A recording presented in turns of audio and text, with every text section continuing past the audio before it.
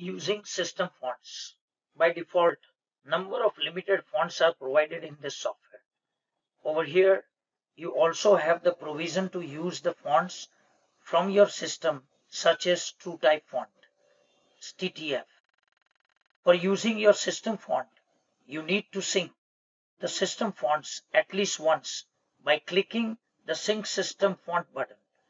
By clicking on this, it will ask the confirmation of syncing the system font. On clicking yes, it will start importing the fonts available in your system. You can view the system font getting loaded.